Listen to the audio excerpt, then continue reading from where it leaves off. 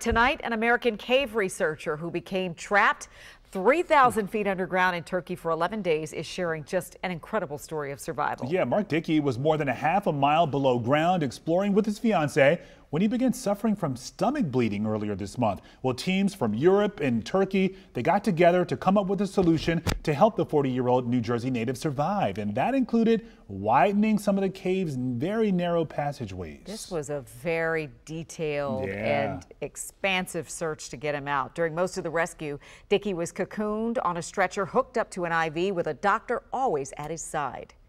Caving is not inherently a dangerous sport, but you're in a dangerous location.